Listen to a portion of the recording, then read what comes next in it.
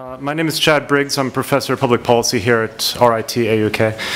And we're happy to be working with the Kosovo Chamber of Commerce, American Chamber of Commerce, on welcoming Mr. Brandt, the CEO and president of Contour Global. We'd like to have an open discussion here about the policies, the programs, the future of Kosovo and Contour Global. Now, I would ask, just as a formality, that we adhere to what we call the Chatham House rule, which is that in order to have an open discussion, that we not attribute any specific comments back to anyone in particular. We want to be able to say things without fear that this will come back out immediately in the government and the press or wherever else. Of course, we understand that Kosovo is a small country and it's hard to contain information, but please. Just as a very quick background about Mr. Brandt. He has been the president CEO of Contour Global since he helped found it in 2005. Before then, he worked for the AES Corporation and working in South America, Africa, and Eastern Europe. He previously had his bachelor's degree from George Mason University in Virginia, master's degree at the University of Virginia, and law degree from Georgetown University. And also, we're almost family in the sense of we're both past Fulbright scholars. I saw this. Him to Helsinki. Like cousins. Yes, yes. Distantly know each other. So what we're going to do today is have a discussion in terms of, we'll have a chance to have Mr. Zeka make some comments about the nature of the Kosovo ARE or Kosovo C program. And then we'll ask a few questions, Mr. Brandt, and then open it up to discussion with all of the audience. But I'd like to welcome Mr. Zeka and ask him to come up and perhaps, or you can speak from there if you wish.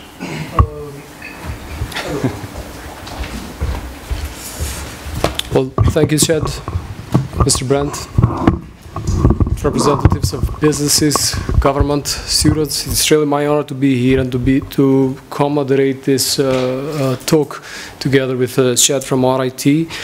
I'm going to say a few things about the power plant, and the power plant has so far gone through some, it has been one of the most discussed projects in the country. The idea about having a next power plant or a third one after Kosovo A and Kosovo B dates 3 decades ago, when initially at the end of the 80s someone raised the idea of having a big power plant of 2,150 megawatts that will help turn Kosovo, at that time part of former Yugoslavia, into a superpower or a big generator of electricity.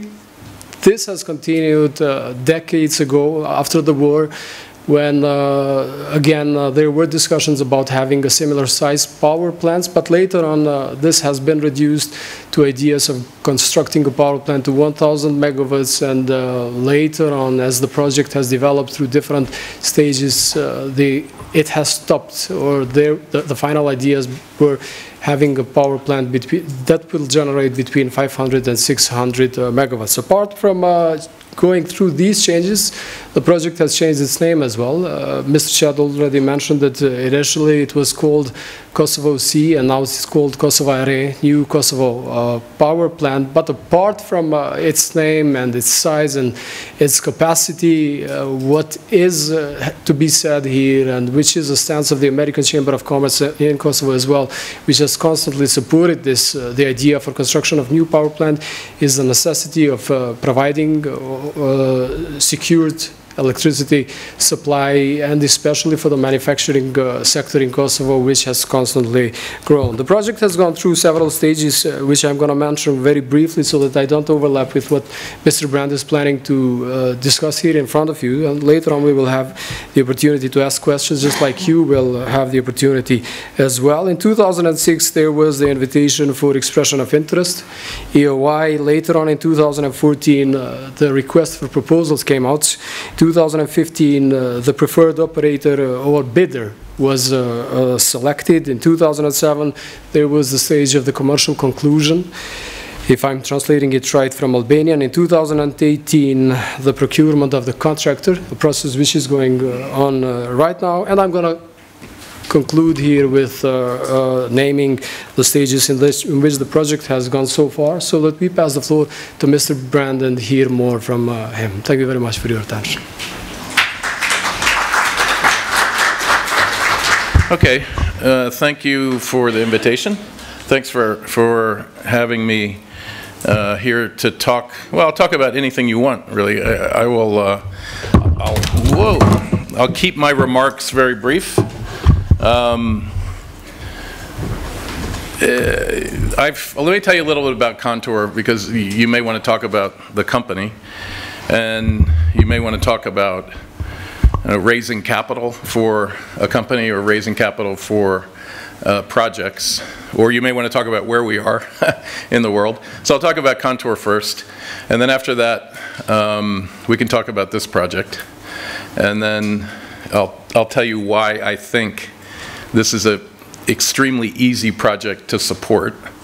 The curiosity of this project for me has always been that there's any opposition to the project at all.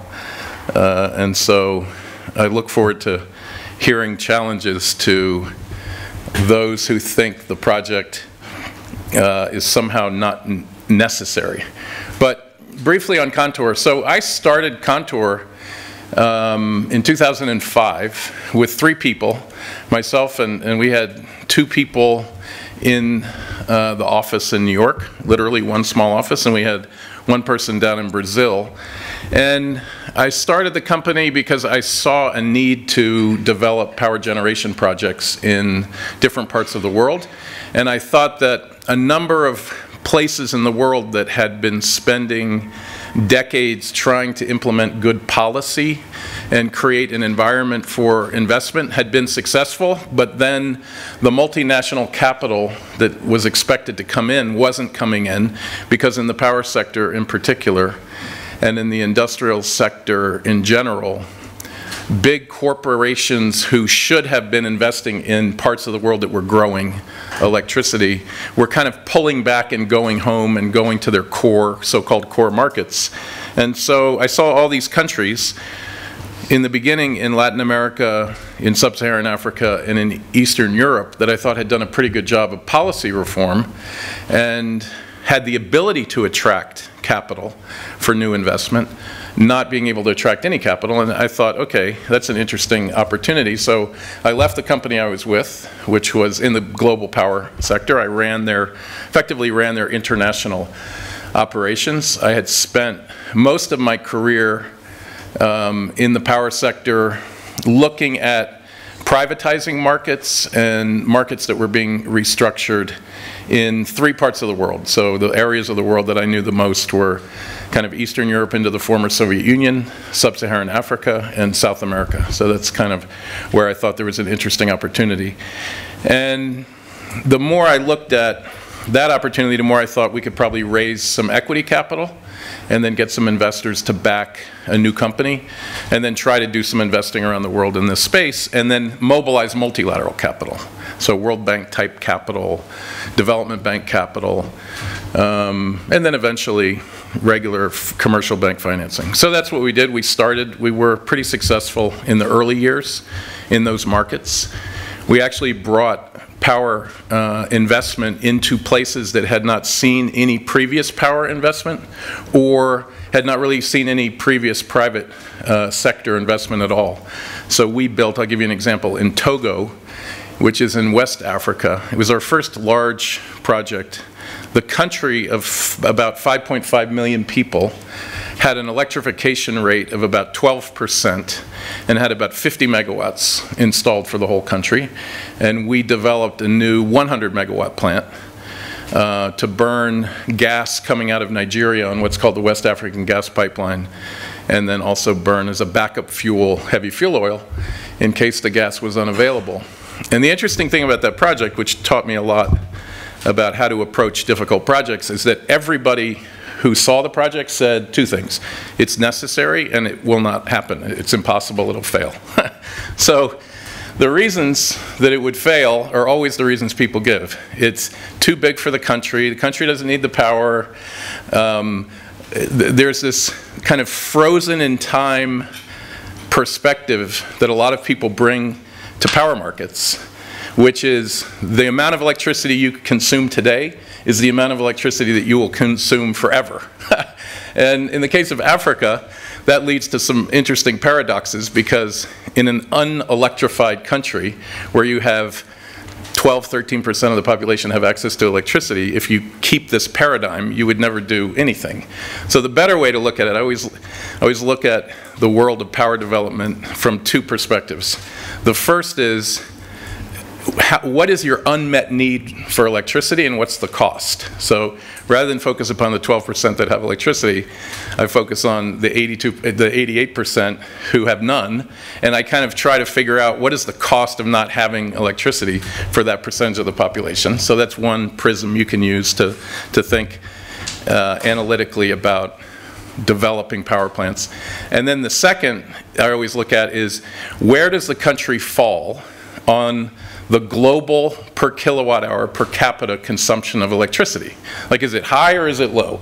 Because if it's high, you may not need to develop a project. If it's low, you have to ask yourself, is it low because people don't want to consume more electricity per capita, or is it low because they can't? And if the answer is, which is usually the case, it's low because they can't consume more electricity per capita, because either they don't have the installed capacity, or because the installed capacity is so minimal, they can't attract industrial investment. Then you can start to think, okay, what happens if I can get this country to move halfway to the average, or all the way to the average, or all the way to the peak? So when you start to think about the world in my space, power development, in that way, you start to see some pretty interesting things. So the global average for OECD countries, so OECD average of consumption of electricity per measured in kilowatt hours per person is about 8,000. Between 8,000 and 8,500.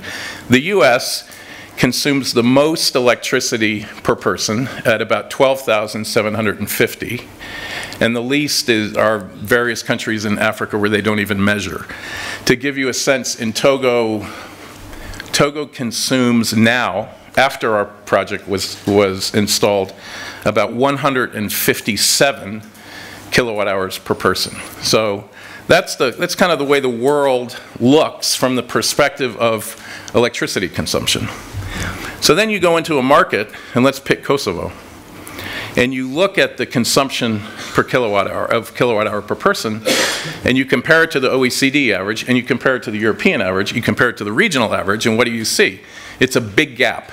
So Kosovo consumes far less electricity per person than any of the regional countries or Europe as a whole. So you consume about, anyone want to guess? The OECD average is 8,000. The US is the most electricity intensive country at 12,700. Do you know where Kosovo is? You want to guess? How much? 4,000? That's a good guess. It's half of that. It's 2,000. So 2,000 kilowatt hours per person is the average consumption in Kosovo. And if you think about other parts of the world, Brazil is about 2,600. So we have a bunch of power plants in Brazil, wind farms and hydroelectric facilities, and we've been working on several thermal facilities there. Colombia in South America consumes about 1,600 kilowatt hours per person. A lot of that's a function of the political instability, the civil war that existed for the last 45 years up until about 2 years ago. When you start to look at the neighboring countries, even if you look at a place like Bosnia, Bosnia consumes 3,250 kilowatt hours per person. And so there's a big gap. And so then you have to ask yourself, if you're in my sector and you're interested in these types of things, why does Kosovo consume only 2,000 kilowatt hours per person? Is it because they don't want to consume more electricity, or they can't? And can't can be defined as you don't have a reliable base of installed capacity. It also can be defined as you don't have a predictable amount of electricity to attract investment that needs more electricity. Because in a world of effectively competition amongst investment capital for private and public investment capital, most investors will want to find a place where they can rely upon electricity demand, both at the current level to be stable and at increasing levels to be encouraged to invest.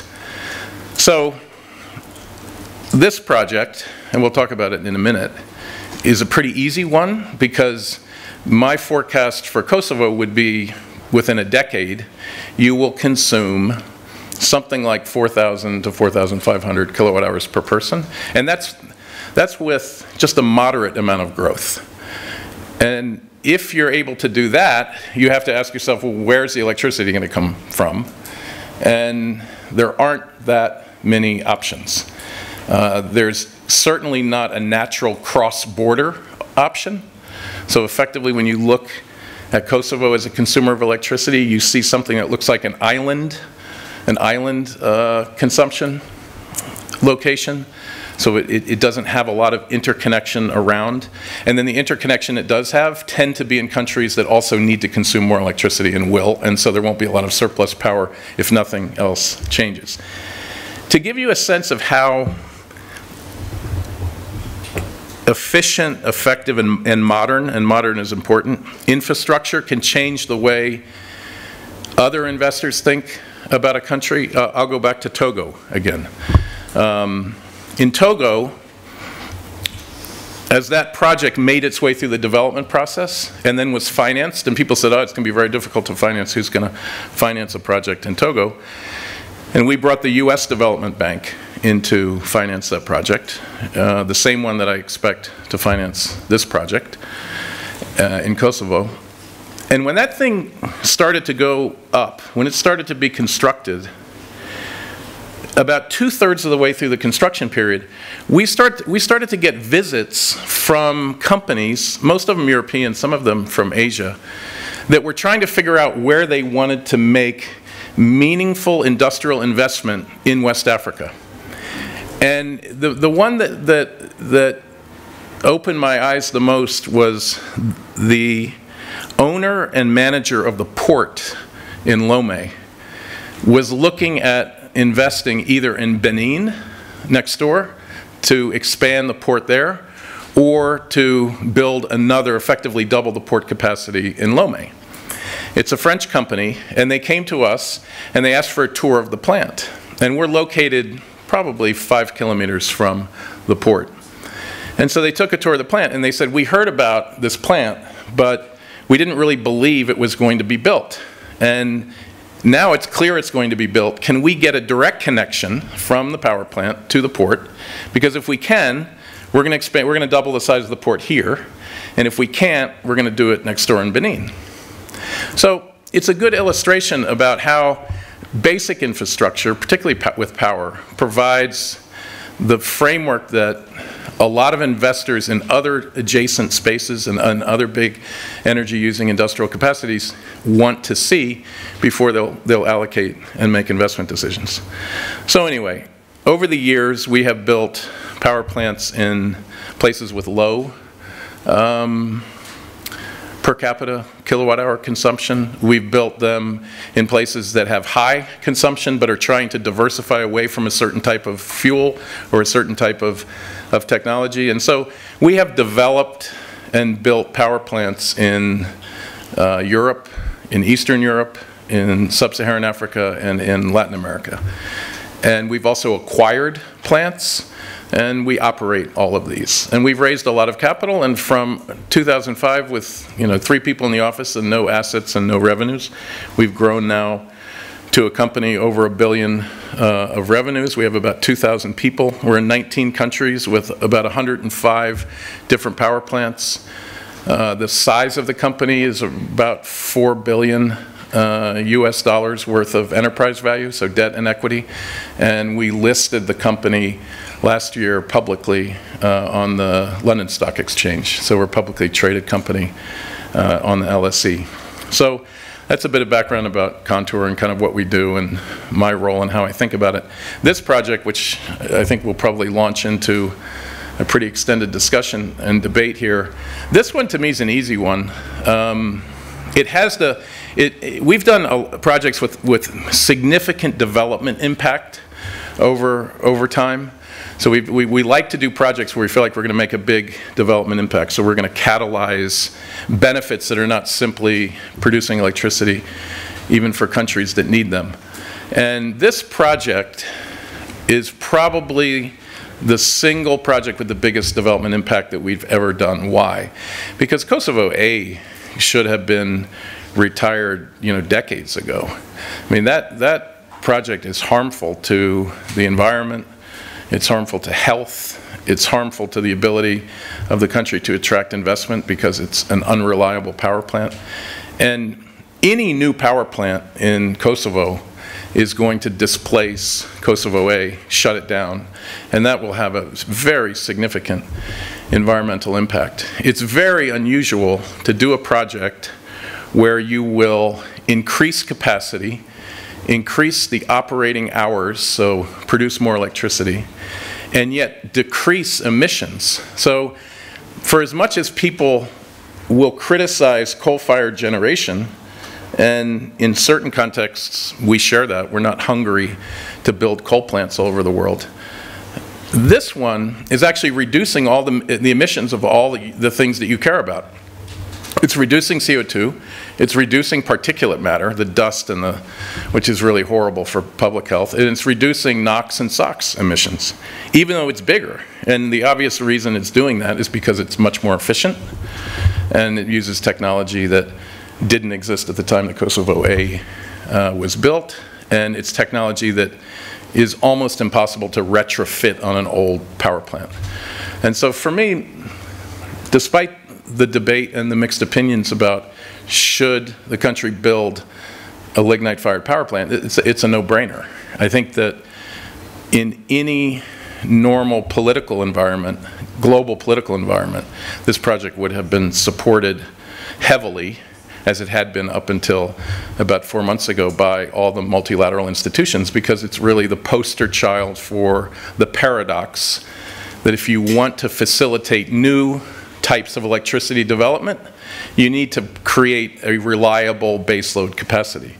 And so, for those in my company and those outside the company who would like to see renewable development be the future of Kosovo, and we would share that hope, you won't get there without reliable baseload capacity. And the only choice you have for reliable baseload capacity is a new power plant burning lignite coal. Why? Because that's what you have. You have lignite coal. And you don't have natural gas, and you don't have any other source of reliable baseload capacity. So your choices are either keep A and B running, which for a lot of reasons is not going to help, because it's not going to help environmentally. It's not reliable capacity. It's a horribly inefficient capacity. And it won't create the climate where you can integrate well future variable resource technologies like wind or solar, or even things like battery storage. And so this one to me has always been easy, and I've always been surprised that there's much of a debate around this project, because I think once it is up and operational, people will quickly see the very big changes in the electricity market that will be created as a result of it retiring A, and frankly retiring B pretty quickly. B is not a coal plant that should continue to run much longer.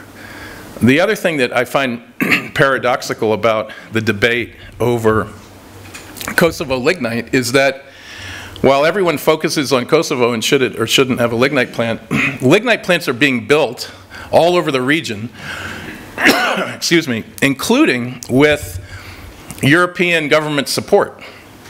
You have a huge lignite plant under construction right now in Greece, funded by which country? Does anyone know? Germany. Germany. You have a lignite plant, a coal-fired plant actually, that just finished construction in 2015, I think, in Slovenia. Funded by who? Lyradon. EBRD, the European Bank of Reconstruction and Development, who has come out strongly against helping to finance a power plant in Kosovo. You have a power plant that just finished construction, is now operational in Poland, that's funded by the Polish government and the French government, and that was sponsored by General Electric, was the construction there. And then, as somebody rightly pointed out, you have Chinese-built power plants either just completed or underway or about to start in places like Bosnia, Macedonia, Montenegro. And so the curiosity of all of this from an international public policy perspective is, why are we picking on Kosovo and this project? Like, where are the principles when it comes to either no more lignite or no more self-sustaining energy, when all of these other countries are going through their loan application processes and all the other things that you have to do to get a power plant permitted and financed in the world today? So, but I think that topic will be one that's interesting to talk about with you, and I'm happy to talk about anything you would like.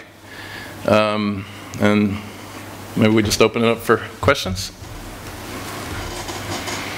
Or do you want to? Well, I think we were going to start with a couple of our own. And then okay, shoot. Well, let me just start with the obvious one. You made some reference to the U.S. Development Bank. So where do you think the financing will come from? So I think it'll be two sources. It'll be OPIC, the Overseas Private Investment Corporation, which is the U.S. government's development bank. And it will be the export credit agency supporting the winning construction company in the tender. So that will either be Japan or Korea or a mix of European banks supporting a General Electric bid. So but OPIC will be a big important piece, and then you'll have the ECA, the so-called export credit agency. They'll be the second piece. Okay.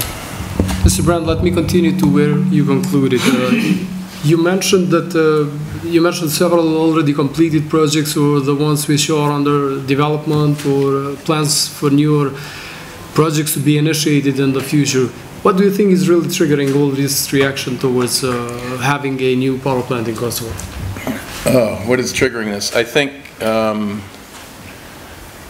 my view on this is it's an easy political win for the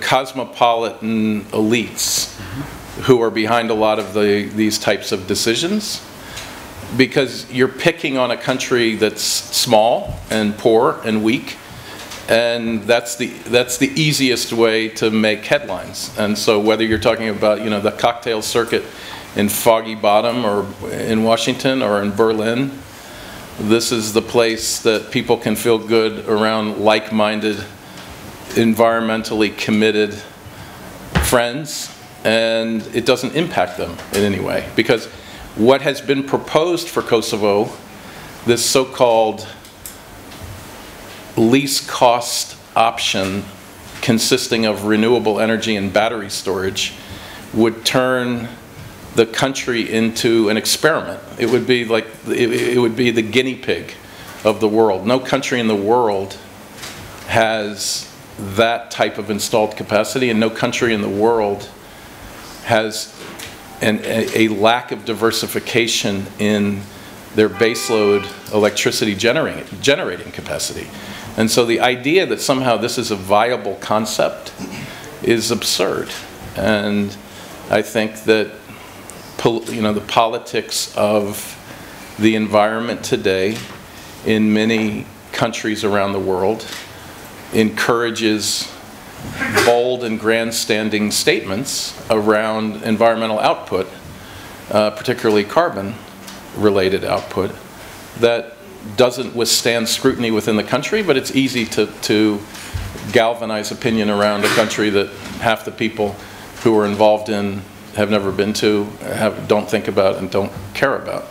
And so, it diverts attention away from things like, in Germany, the renewable investment boom and the transition that's occurring there, or would like to occur, has been accompanied by some of the highest levels of lignite coal-fired generation per kilowatt hour that we've seen in the last 10 years.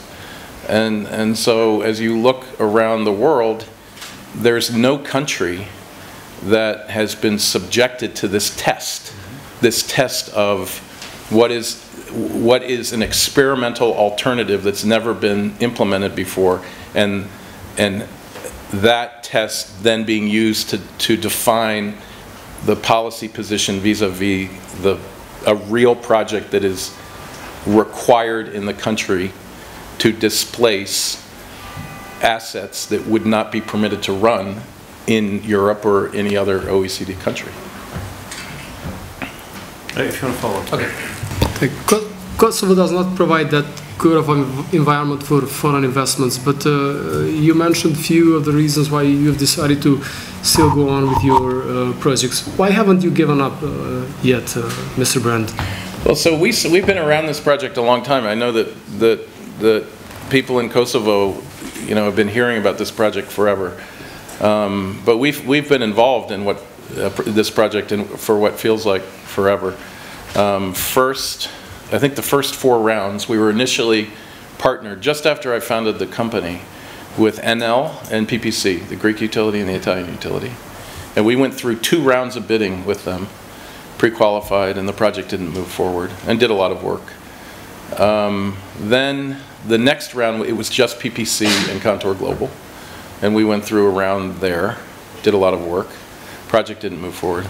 Over time, because of the crisis in the European utility sector, the big European competitors who I expected to compete for this project, the 2 German utilities, RWE and Aon, NL, PPC, they all went through crises of their own.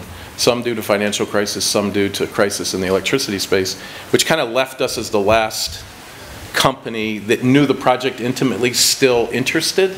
And I felt like over the years we'd learned enough, not only about the technical viability of the project, technically it's a very strong project, but about the development impact and the necessity for something like this to continue and to be implemented. And so we've kind of decided back in 2014 that we would give it one last chance and really focus and spend the type of development money you need to spend to kind of develop a project to the point where it's viable. And fortunately, we've received the commitment necessary from the government, from suppliers to move forward. You mentioned the baseload, and so you're talking about energy security from one perspective. But since you seem to know my background in security, there are different definitions of energy security, right? And so there can also be affordability, there can also be sustainability. So what would you say to the person in, say, the village in the mountains, in Kraljevo, who, their concern isn't providing baseload for foreign investment, they just know they can't afford electricity now for heating. And they're being told that because of the contract with Contour Global that the rates might well go up in the future. And without any sort of, they haven't heard a strategy for renewables in the future. They just know the prices are going to go up. Yeah. So it's a good question. I've been involved in power development in developing markets, many grossly underdeveloped. I've been in this space for 2 decades. And there's always a solution for the energy poverty, right? That solution always comes from the state. Whether it's in Argentina, or it's in a place like Togo, or it's in a country like Mexico. As you build and develop your energy capacity, you are adding into the system modern equipment, modern technology. It will have a cost that's meaningful in terms of a per kilowatt hour basis for the population. And you have to address those that can't afford it, and that's the role of the state. And so, to people who want to consume electricity but can't afford it, in every other country in the world, advised by the World Bank, I would mention, the solution is to come up with a solution for energy poverty that subsidizes at some level the poor below a certain level of income. And I don't know why that wouldn't be the approach here, too. I'll give you a few reasons. I've got several other questions prepared in advance. but I believe it would be a right moment for us to open the now or never, to move to the now or never stage. So I would kindly ask someone from the audience to use this opportunity and to ask questions about the Kosovo Array power plant project. This is a unique opportunity that you have in front of you, Mr. Brandt, so please go on. Peter? Hi, I'm Kunti Javori. I have a factory. Also, I'm the chair of production committee under the American Chamber of Commerce. I would like to ask you how this new will impact Kosovo production in the volume, price, and quality for tomorrow. We will be having cheaper price and about electricity. Well, what do you pay now for electricity? You have a difference, but I think around 7 cents. Okay, so 7 euro cents, 7 euro cents per kilowatt hour. So quality will go up dramatically, obviously. You'll have a significant increase in quality. My guess is the price for this project, when the tenders come back and the financing terms come back, will be somewhere between mid to high 6 cents. This is where I think the project will price. This is an educated guess. We won't know for another 2 months, but my guess is you'll get 6 cent power. So, better price. Okay. Someone from the students, so that we balance some. Do we have any student before I decide to give the floor to the gentleman who asked for it? No, please go on.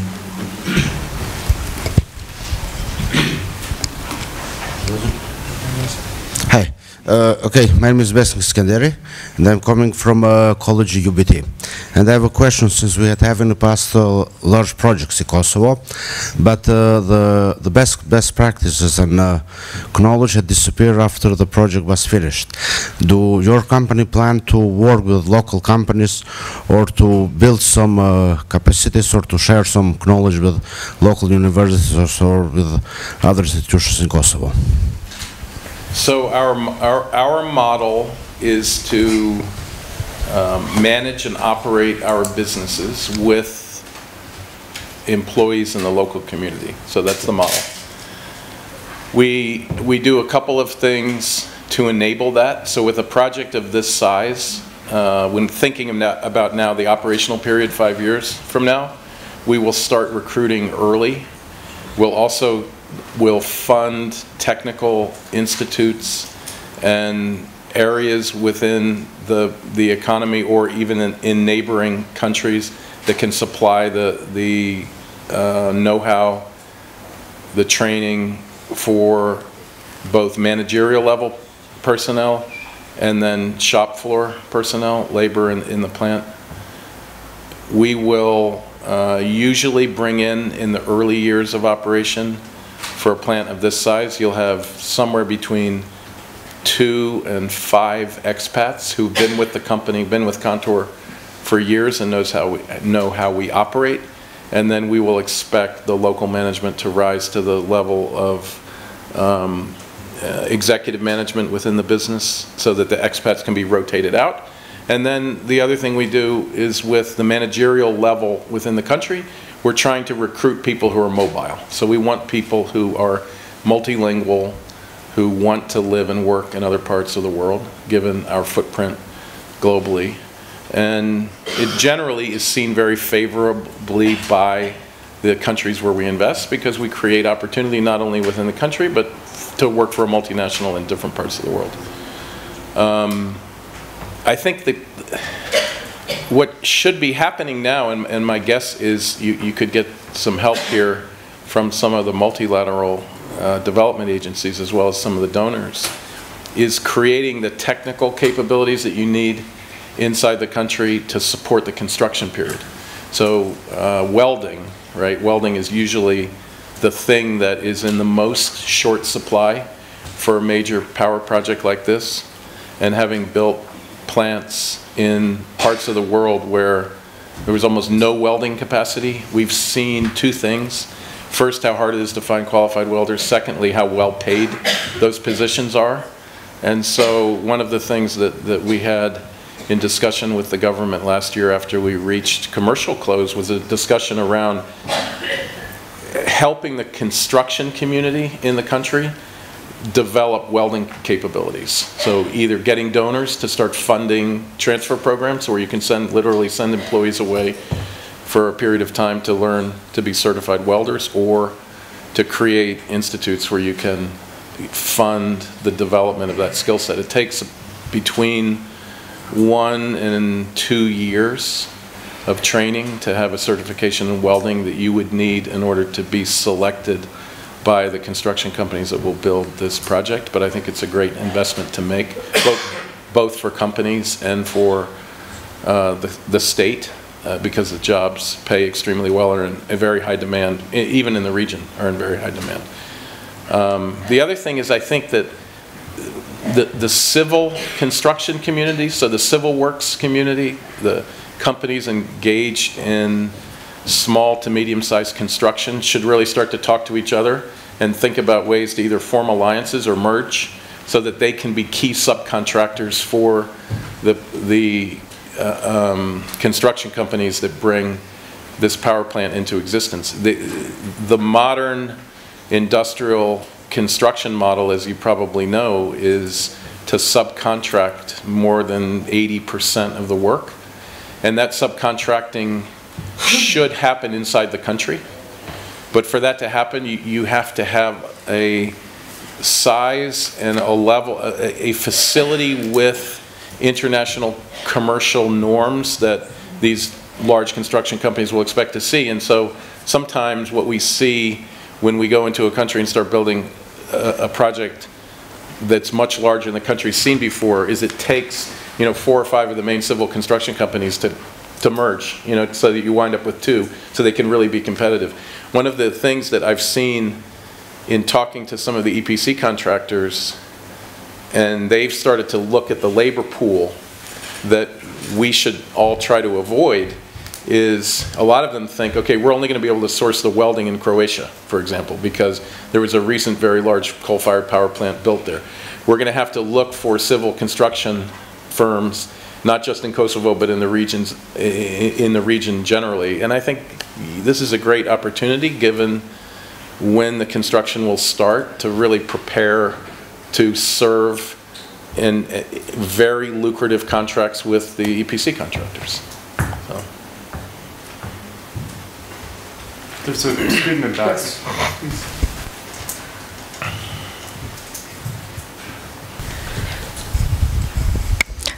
Hi, I'm a junior student for IT Kosovo, and I would like to thank you for participating today in this meeting.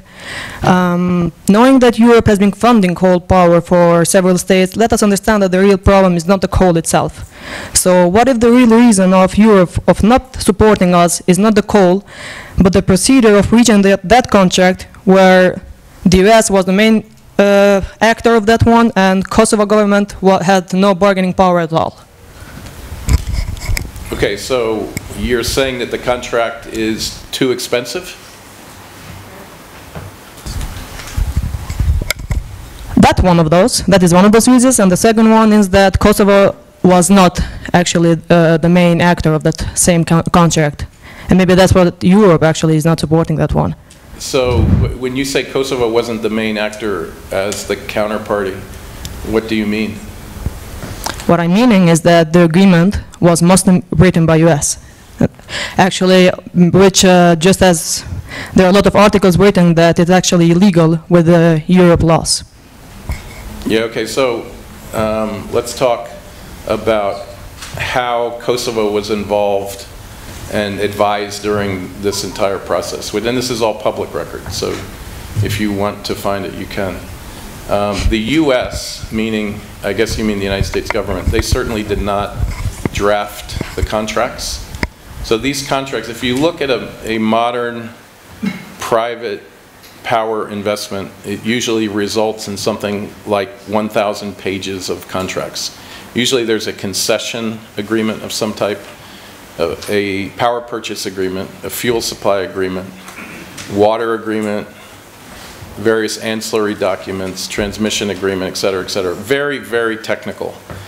And what Kosovo did, which is what most developing countries do, is they realized that given the level of technical knowledge required to properly negotiate these contracts.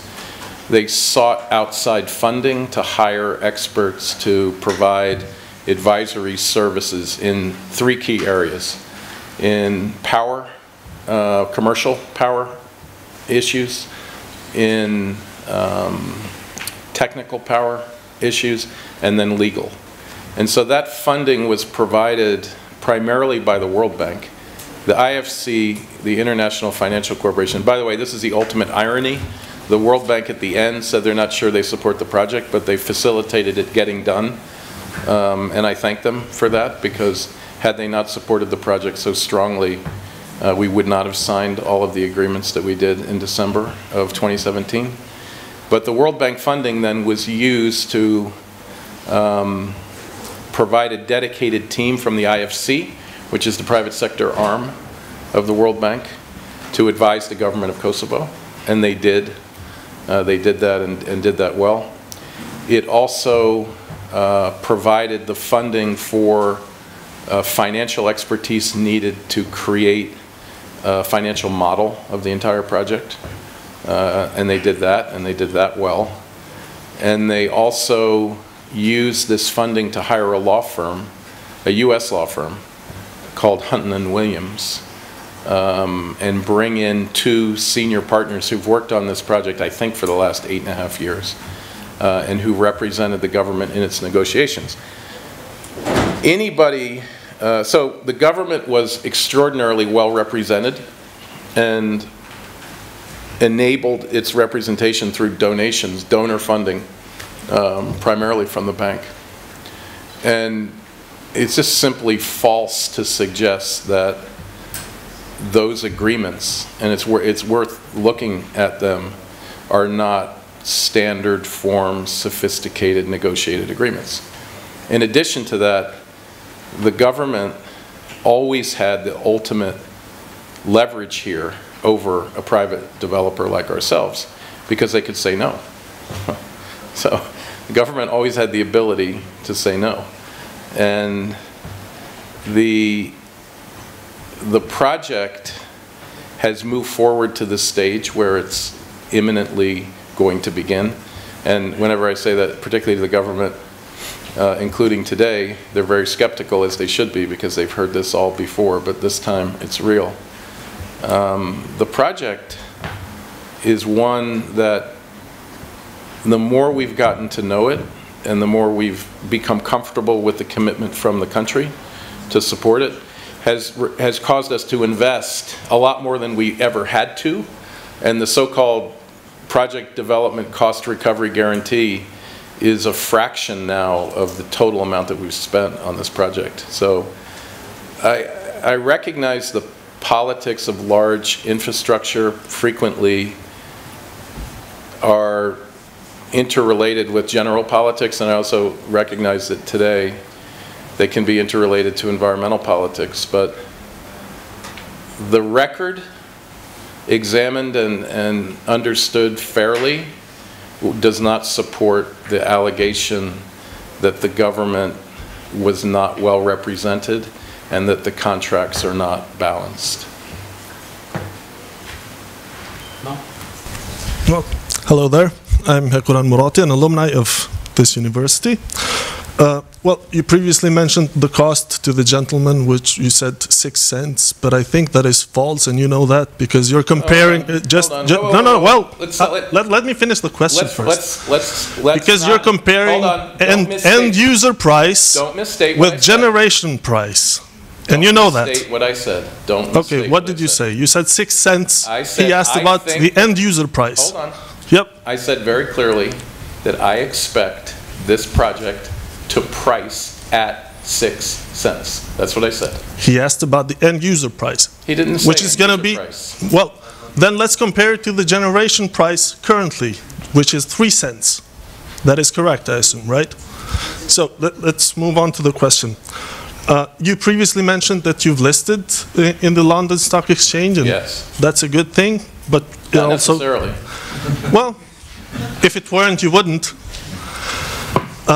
But you also published a prospectus, which is required. For those who don't know, a prospectus is required for any company that gets listed in a stock exchange. They have to publish it. And there they explain they have to disclaim all the information about the company and the risks.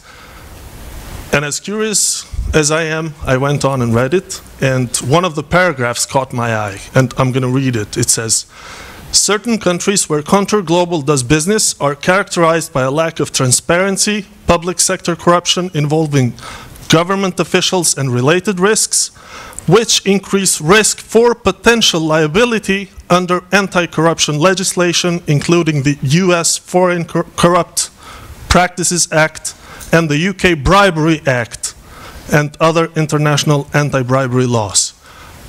Is this an omission that you engage in such activities? I mean, since you've included it as a risk in your prospectus? Read it again. Well, I just read it. Read it again. No, I'm not going to give you time to think about an answer. I read it. Everyone will then listen to exactly what this is. It's a disclosure to the market that certain countries where we do business are not transparent. It's not a disclosure to the market that we pay bribes. But why would that be a liability to you then, if you don't engage in such activities? Because you're disclosing it as your liability. No, we're disclosing it as a risk of the company for investors because it is a risk. Exactly. And the safe thing to do is never invest in countries that have non-transparent practices. Ever. But the right thing to do is invest in them and do it the right way. That's the right thing to do. Then why would you be liable for such a thing if you don't engage in such activities? It's a risk. It's a risk. It's called if you do it. The prospectus, no. A risk is a risk. What you're talking about is a risk realized. This is why it's called a risk factor. But what this means is the risk being caught. No, it's not. It means that there is more risk doing business in non-transparent countries than there is doing business where there are low levels of corruption. That's what it means. But if you don't pay any bribes, why would this be a risk and why would you have to disclose it? You have to disclose the risk to your prospective investors about your business and where you're invested. And what are the risks of being invested? Because there are many investors who will say, I don't want to invest in a company that does business in the non-OECD world. Many, many investors do not want to invest in companies that invest in emerging markets. Okay. And that's why you have to disclose it. Just give one more. the opportunity to someone else, and then if there are no more questions, we'll wrap up. I promise we'll come back to you again. So, any other students? So that just balance it. It's worth to the students, I think. No. This other question. I'm just going to ask about the rate of return. No, what? Sorry, but I mean, I waited for this opportunity. The rate of return that is guaranteed to your company is 18.5%. That's correct. Levered. Which is, well, on equity. Levered. No. It's on equity. No, hold on. Let's just. Trust me, I'm happy read to have the debate, but I want to have the debate with the actual facts and not your facts. Levered equity. Levered. So there's debt on the equity. It's not unlevered. Levered 18.5. But whatever is going to be the rate or the interest rate paid on debt is going to be just passed through, right? Well, that is correct. No. Okay. So the way to think about it is, we will earn 18.5% on your whether capital. The investment is on levered equity. Levered. Whether the investment is $1 billion or 800 million or 600 million, it's always 18.5. So, from the counterparty's perspective, the government's perspective, they always want a lower price for the project because that 18.5% won't cost as much. Well, Warren Buffett is just shy of 19%. I mean, just to compare it. Just shy of what? 19%. I mean, this is just shy of Warren Buffett's rate of return, which is, the best investor ever. So don't say this is not a good rate. What do you think the rate of return should be for investing in a unprecedented, largest risk-free ever in the history of Kosovo? What should be the rate of return? Risk-free? Well, risk-free. What's the risk-free rate in Kosovo? 5.2%. Well, yeah. I mean, the last auction on a 10-year bond is that. So okay. What's the spread? What's the spread over 5.2 that we should get? 0? Is it 13%? No. It's okay. 5.2 unlevered. It's probably close to 11 unlevered, which is probably where we are right now. We're at 18.5 levered. Check. We have a student over there. and then we'll come to business. How will this power plant increase the GDP of Kosovo specifically? I don't know. I mean, I don't know what the calculation will be. I said how. How will it increase? How will it increase? Theoretically, how will it increase? It'll increase the GDP because you'll see influx of investment, which will lead to direct and indirect employment, which will lead to greater consumption, which will lead to, you know, contracts for businesses here. I mean, that'll be the direct impact. What the amount of GDP increase will be as a result, I don't know. What will happen with the workers of Kosovo plant A? I don't know. I don't know. Just lose their job, or will they? Hopefully not. I mean, you would think that if you have workers who are familiar with the operation of a lignite-fired power plant, that that skill set is interchangeable with a new lignite-fired power plant. Generally, you look at a market like this and you find that there's a shortage of skilled labor, not an overabundance. I'm Brent Hussein, a former student at AUK. I just want to thank you, Mr. Brent, for coming and giving us the opportunity to ask questions. First, I have some concern about the project, beginning with a procurement process. I think it changed. We didn't know before that the company is going to engage in a long-term power purchase agreement. And then, and I'm also glad that you have some legal background, and maybe you can explain to us some of the questions we have. And then after the contract was signed, and some of our colleagues got to read it, we saw that almost every part of the agreement is in breach with state aid laws. With state aid laws in Kosovo, we also signed a stabilization and association agreement with the EU, and also clearly states that this project would be in breach with state aid law.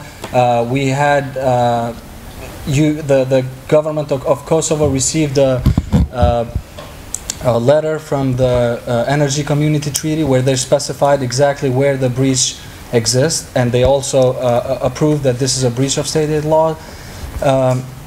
So I just want to ask you how you're going to deal with well, so, that, okay, so meaning that also Contour Global was part of a breach in state aid law in Bulgaria. So is this going to be the same thing where we're okay, well, let's talk about state aid, which is an interesting and multi-layered topic. So my first question every time people want to talk about state aid in Kosovo is, why do you care about state aid doctrine?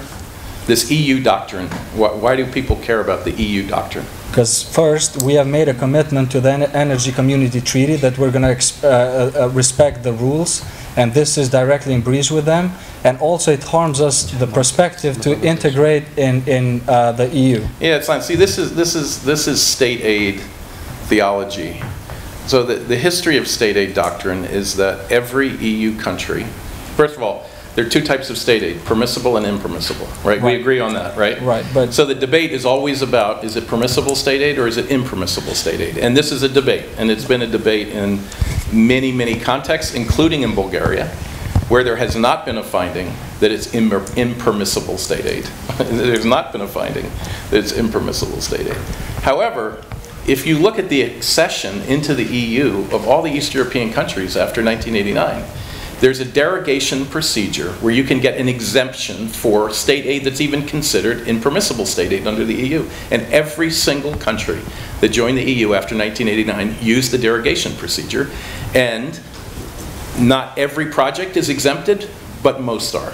I don't know why Kosovo, when the time comes to join the EU, wouldn't also use the derogation procedure. can you name a country that was exempted from this rule? Oh, sure. Don't take my word for it. Look at Poland, look at Hungary. Look at the Czech Republic. What happened with Hungary? They all had projects that they presented for the derogation procedure. They have to please the power purchase agreements. Yeah, not every project is accepted under the derogation procedure. It's a negotiation between the future member state and the EU. None of it was accepted. They have to breach all the long-term power purchase agreements. I actually think the Hungarian, there's two cases around power. One's Hungary and one's Poland, and they're both different. And they have different outcomes. And I think if you talk to the Commission, and it's worth talking to them in the competition directorate about state aid, they will tell you they prefer the outcome in Poland. Neither country asked for a derogation for the power plants. So that was the issue. Hungary, the Commission found they were in violation of state aid rules, and the state had to abrogate the power purchase agreements. What the EU laws then require is the state has to fund the investor so that they can recover their so-called stranded costs. It's the so-called stranded cost doctrine. So there's a methodology, even when you forget or don't present your state aid requests to include certain projects that are not subject to derogation. I don't know why Kosovo, whenever that time comes that they decide to apply for EU membership, would not designate this project as subject to the derogation procedure. But also, like a competitor company can sue Contour Global with Kosovo government for state aid because it's within the competition. Not today they can't. You're talking about the future. Right, the future. You're positing a future action by the state and the EU about a power plant that you've already concluded has impermissible state aid. And I'm saying it's not that simple to classify a state aid grant as being impermissible. There are many state aid grants that are found to be, including by the Commission, permissible state aid. State aid is not illegal per se. Right, I'm not qualifying it. It's the Energy Community Treaty who did it, but I'm saying a competitor company here, when the project starts being enacted, can sue Contour Global and the Kosovo government, in which case both parties should recover the aid. And this could be a public policy crisis in the future. It's not only the perspective to join the EU or the Energy Community Treaty, you can also get lawsuit from within. I think using national courts. Only after EU membership. No, gentlemen, I don't want to cut you off, but we are running up against time. Look, it's an interesting topic. I think I would urge skepticism around the energy community's letters. I think the energy community is taking a very strong position on something that is not settled as a way to influence the politics of the project. Last one from our professor. Oh, okay. So, Mr. Bizimi, and we'll keep this one short. We know we're running up against time. Okay. So, we could maybe see from the audience that there is an overall concern about the long-term implications of the Kosovo Sea project, either because we think that we are in breach with some of the domestic laws, and you confirm that when you say that we could apply for the derogation, and unless we do, it is in breach with the law, and we know that we are breaching the competition laws because we are exposing Kosovo aid to a completely unfair competition now. And there are many other concerns, for example, giving 18.5% rate of return to a project with zero risk. I don't think that you have such a... risk. There is zero risk because everything is guaranteed by the government. Okay, actually, the guarantee you are forcing you are forcing the government to buy also the energy that they don't use, which means the taxpayers will have to use. But my question is another one. Kosovo is going to consume more than kilowatt hours per person. I still don't put my points on. So I'm talking here from two different hats, as professor of macroeconomics, resource economics, and public finance, but also as a politician. Assume that the project doesn't continue because it doesn't get ratified in the parliament. I'm pretty sure that this will happen. So what is then your plan B? Because I pretty much have the information that the process will not go through in the parliament. Well, we'll both find out, won't we? So we don't have to speculate. We have our way, but the question is, do you have a plan B? You don't have to speculate, and I don't have to speculate. I hate to be because we're both going to find out. I hope the Parliament approves the project. I hate to be a party breaker, but I think this was all the time that was available to us to have Mr. Brandt and responding to your questions and our questions. Thank you very much, Mr. Brandt. It was really a pleasure to be co-moderating this panel. Thank you, Chair. Thank you, everyone, for attending. Have a good day.